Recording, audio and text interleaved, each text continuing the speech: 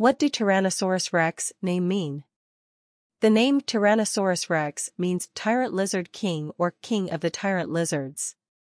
It comes from the Greek words tyrannos, meaning tyrant, sauros, meaning lizard, and rex, meaning king. The name was chosen because Tyrannosaurus rex was one of the largest and most fearsome predators of the late Cretaceous period, approximately 68 to 66 million years ago.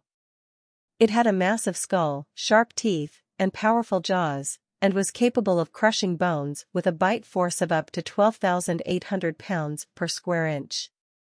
Tyrannosaurus rex is one of the most well-known dinosaurs, and its name reflects its reputation as a dominant predator in the prehistoric world.